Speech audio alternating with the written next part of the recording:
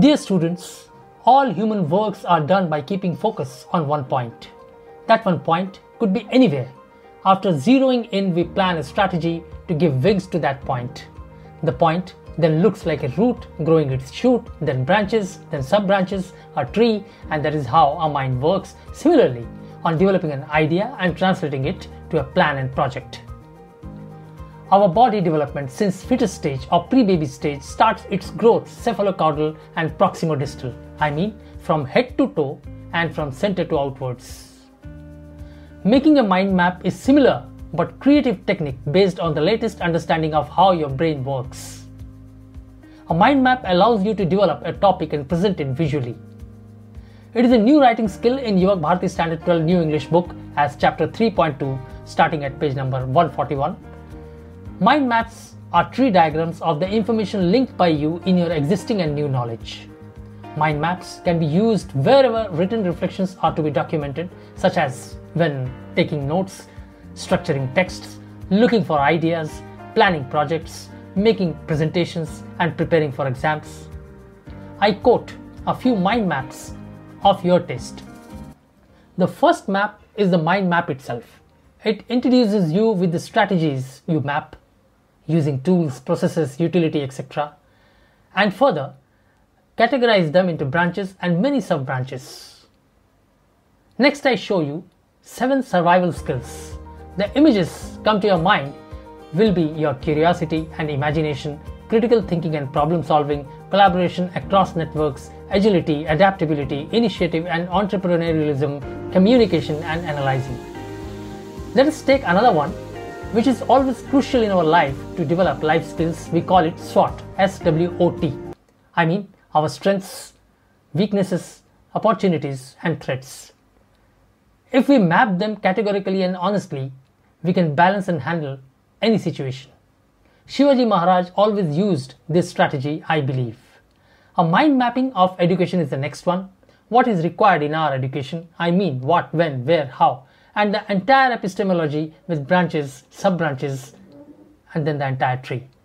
On how we think is the next one. Ideation, inspiration, design, creativity, reflection, and of course the last one, presentation, in the form of say an essay or a letter or sign language and using any of the media like Google, face-to-face, print, electronic, etc. And a design like video, PowerPoint presentation or an SMS. I mean to choose the best way to communicate your thinking requires a planning and execution from the beginning to the end. Chalo, planning an essay. Your wild thought must speed up to take the shape of an idea, which will soon be translated to words and phrases, then to sentences, then to rich texts, and hence a discourse of lifetime. But it requires writing practice and a lot of learning. Just mind mapping won't work. गाड़ी में petrol होना चाहिए, right? बराबर?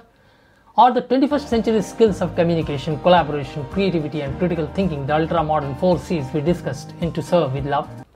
Or say the next one, personal assessment of setting goals. Or different systems of a body. Or a revision plan. Or the last but not the least, a student's note on mapping a beautiful US state, California, with its beautiful people, infrastructure, facilities, environment, etc. So your assignment of this writing skill is mapping the beauty of Anushakti-Nagar, right? Now we have many mind mapping softwares like Milanote.com, eDrawSoft.com, FreeMind, Dossier, Coggle, XMind, Wise Mapping, Mind42, etc. I have one application installed in my laptop. It is MindView 7. Let me share the video which will give you a clear picture of the mind mapping. Welcome to the MindView 7 Quick Start video. In this video, you will learn how to create a mind map, how to make text notes, how to attach files, how to customize the mind map, and how to export the mind map to Microsoft Word. For this example, we're going to create a new mind map. Under the New section, I left-click the mind map view. We're taken into the MindView 7 interface. The white space is known as the artboard. The top navigation bar is separated into specific tabs that contain the relevant features for each tab. I can easily create branches and sub-branches using the icons contained in the ribbon. I also have the ability to right-click on branches and choose to insert branch levels, or I can use the Enter and Insert keys on my keyboard. I can easily left-click and drag to rearrange branches and sub-branches to create my desired mind map structure. Let's start by creating a new mind map. For this example, we're going to build a meeting agenda. To edit the text displayed on a branch, I can simply left-click the branch and type my new text. I left-click off of the branch to deselect that item. To create my first branch level, I select the branch and hit the Enter key on my keyboard. I've created my first branch opening remarks. To create my second main branch, I hit the Enter key and type the text Updates. I'll continue making my first set of sub-branches by using the Insert key and typing the branch text Welcome.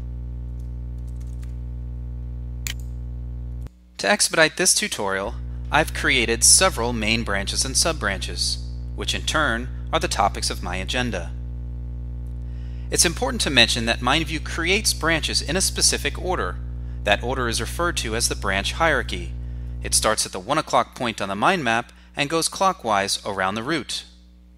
This branch hierarchy, or this branch order, is directly related to the way that MindView will export this mind map out as sections of a Word document, slides of a PowerPoint slideshow, rows in an Excel spreadsheet, tasks in an Outlook task list, or line items in a Microsoft Project Gantt chart.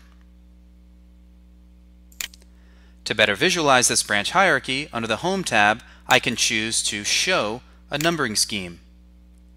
As you can see, this numbering scheme is going clockwise around the route. As branches are rearranged, that numbering scheme is also reordered.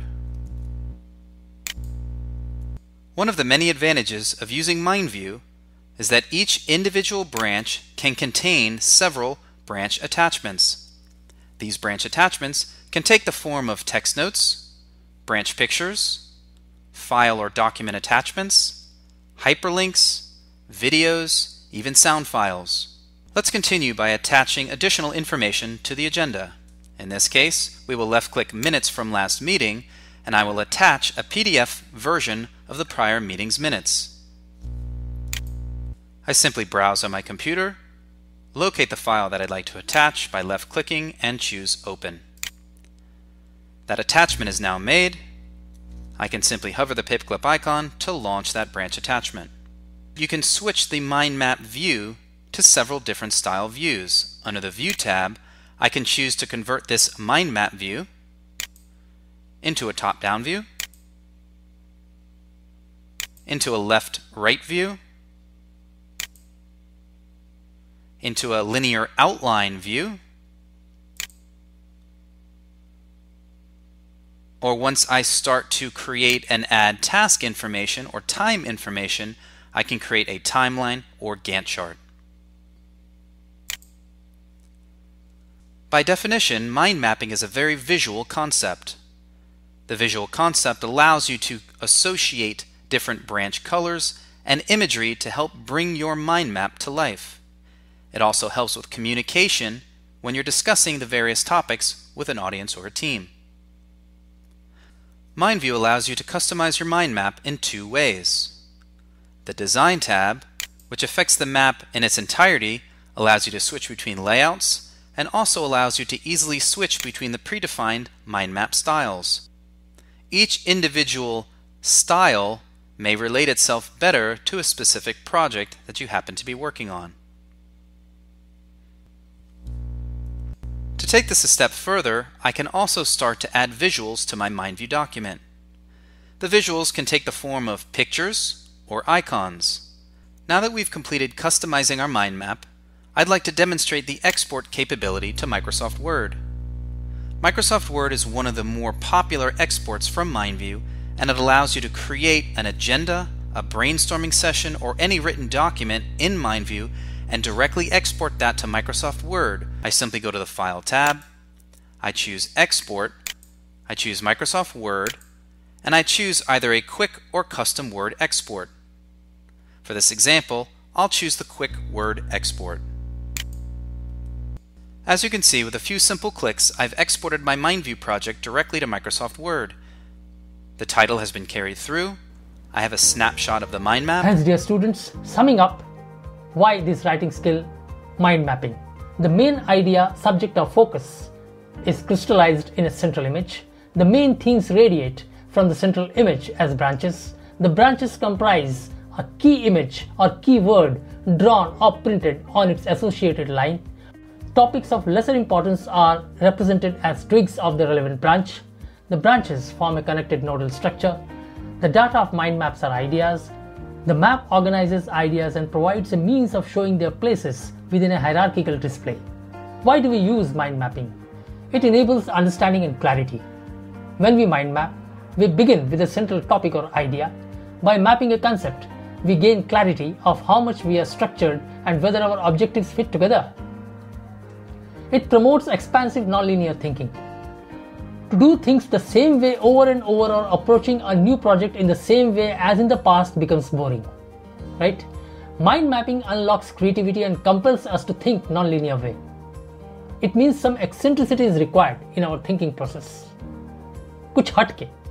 It enhances communication, collaboration, creativity and critical thinking. As I said, the 4 C's, the ultra-modern 4 C's, the skills of 21st century world citizens. Mind mapping allows you to align the way you map and your peers map. I conclude here. Now to continue with the chapter 3.2 in Yuvakbharati English Book of Standard 12, starting at page number 141. Thank you. Have a nice day.